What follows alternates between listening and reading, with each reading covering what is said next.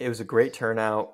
We had a wonderful group of people, as always, very synergistic. It's always great to hear the feedback of people enjoying not just attending our event and hanging out with us, but getting to know other people at the event. That's a real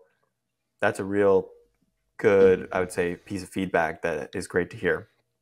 But we kicked it off with our, I guess you could call it a pre-party, but basically night one we started at Carnegie Club, which really turned out in all ways as we had hoped. It was a very intimate And more. feeling, yeah, and more. It was really nice. People were chatting, and it didn't feel, at least to me, it didn't feel like it dragged on or that it was forced in any way. Like just people were just getting together. People were breaking bread, breaking the ice, which is important because the next morning everyone's kind of up early, putting their suit and tie on and getting formal and hanging out in a more formal setting, right? So the night before, being able to just have cigars, have whiskey, live jazz, and just mingle around, kind of get to see some faces and get a little familiar. And then you see them the next day, and it's just a little bit smoother. So I like that a lot.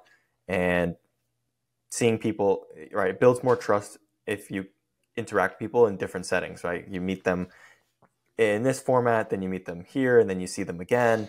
And so that just kind of really, you could build a relationship much faster rather than just like, a 60-minute Zoom call, right? That's very static. But we're going from cigars at Carnegie Club to then we're at the World Trade Center, and then we're doing panels and speed networking and small group discussions and networking breaks and lunch.